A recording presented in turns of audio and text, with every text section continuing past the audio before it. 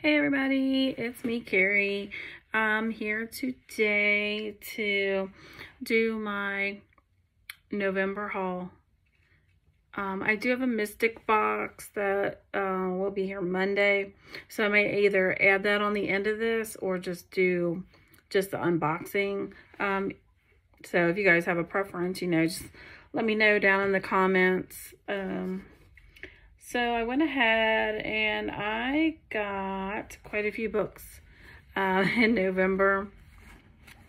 And I'm going to start off with a historical, Lorraine, Heath, The Earl Takes All.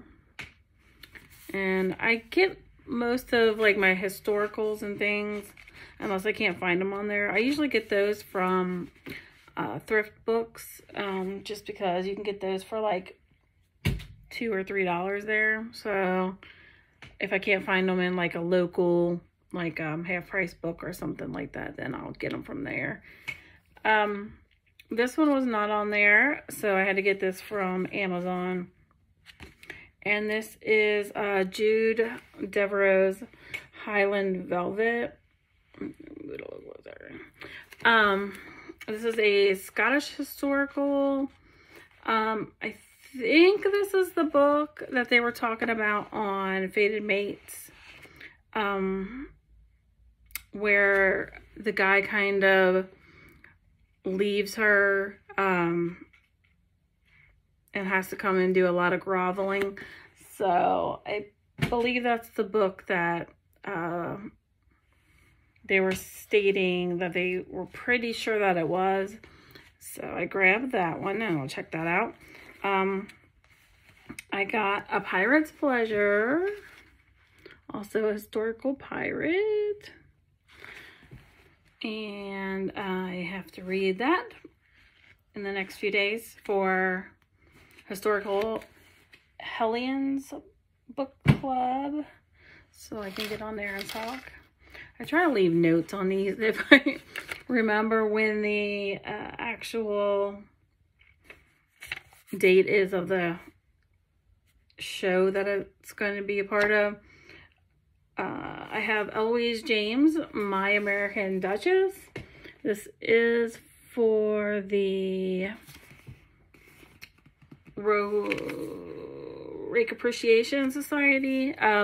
Jen from Book Refuge and Crystal from Crystal's Bookish Life. And that is, I think, December 3rd. It's going to be on Crystal's channel, I believe. I got this in a Harlequin box that I got. One Little Secret by Maureen Child. And that is going to be a Secret Baby, which is not my favorite, but I am going to read it and I'll let you guys know.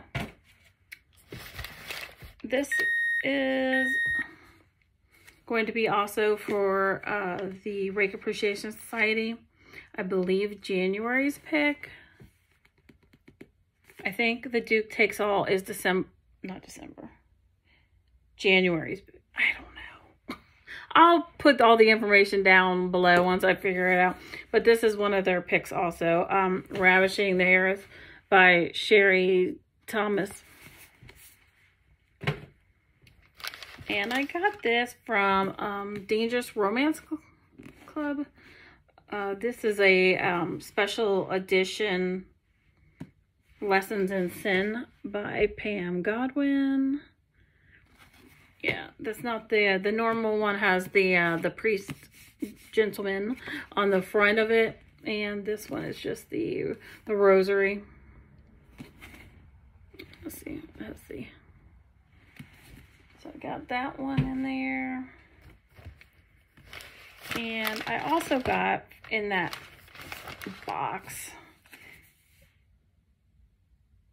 The Heir by Sophie Lark. So you get two pretty thick books in there now. And they only have they used to have like 3 different sized boxes, but now they just have the one. I think it just got to be a little overwhelming with trying to figure out what goes where, which I understand. And I've read the first, this is from the Kingmakers. This is Kingmakers #1. I read #1 from the Brutal Birthright. So I'm going to continue on in there and try to get all of those completed. I have Ruthless Creatures by J.T. Geissinger. I don't know. And I've heard tons of good things about this. I know there's a few books in this one also. So I've got to get started on that. This came in Dark Heart Romance book box. And that is a book box that is put together by Cassie Hallman and J.L. Beck, I believe.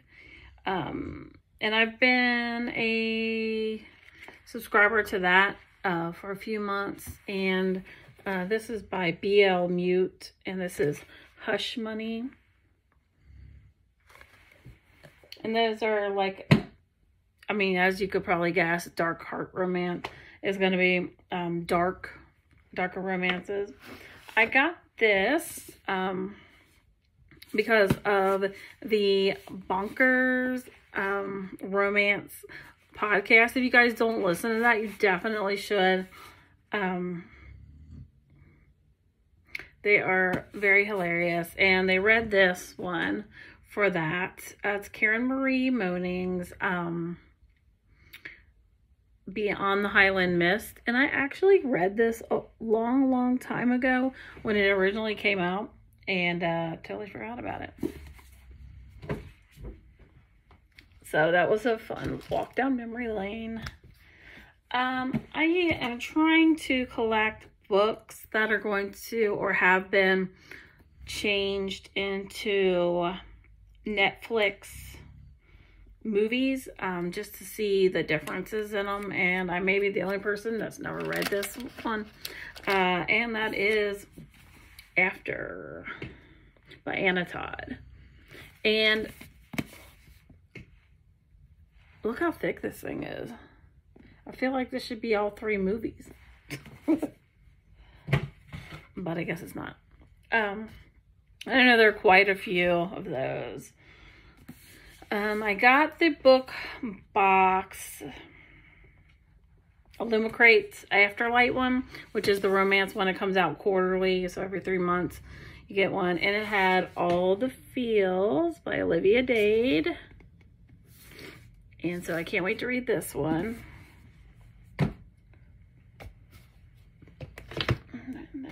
And the last book I got,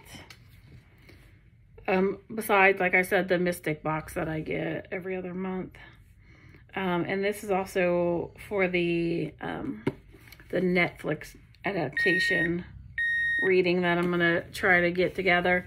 And that is You by Caroline